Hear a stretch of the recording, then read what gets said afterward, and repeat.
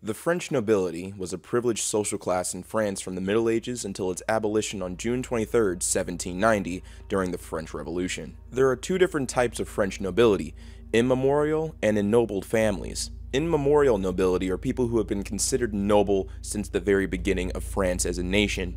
And then there's ennobled families who became noble as a decree from the king. The nobility had one role: to own and manage the king's land. You see, the king can't rule by himself. He needed to delegate powers to specific people, and the way that he did that is by granting people, nobles, the right to run his land. There are many privileges that came as a result of becoming a landowner. You didn't have to pay taxes, you gained the ability to earn rent from the people who lived on that land, you were able to hunt indiscriminately on that land, and you were able to own a sword. This structure was advantageous for the king and for the noblemen, but not really for anyone else. The serfs and peasants that would live on the land, work the land, and ultimately have to pay rent to be on the land were suffering. But the structure remained, because these people, the nobles and the king, had the resources to build infrastructure that would somewhat elevate the lifestyle of the serf. Over time, serfs, peasants, merchants, the common people would take issue with this feudalist system, so they chose to dismantle it altogether in 1790 during the French Revolution. And practically overnight, the aristocracy lost property and land that their families had owned for centuries.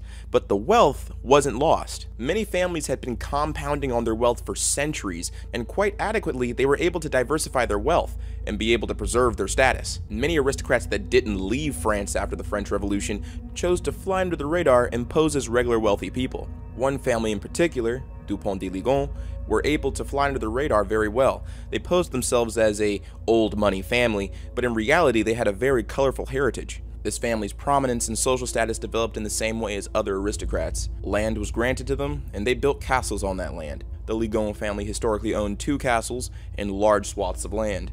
That land generated them a lot of wealth, and they brought that into the modern age, even after the institution of nobility was dismantled. This is Xavier Pierre-Marie Dupont de Ligons.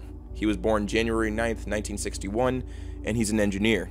He's also the patriarch of the Ligons family. His personal life is greatly unknown. He was a salaryman at his engineering job, and he started many small businesses that had relative success. And the businesses would vary. He started a restaurant, and then he started a travel agency. Other than that, his finances were relatively unknown. The home that he had in Nantes was very modest. For a former aristocratic family, it was basically a shack. This led many to believe that maybe the Ligons family wasn't as wealthy as they used to be.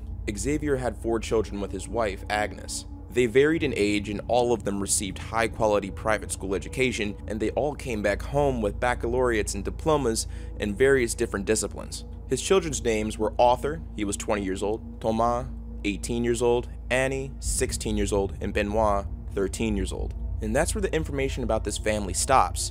Xavier was reserved, especially in social situations. Not many people knew about the ongoings of his family. People were only aware of his lineage and his accomplishments.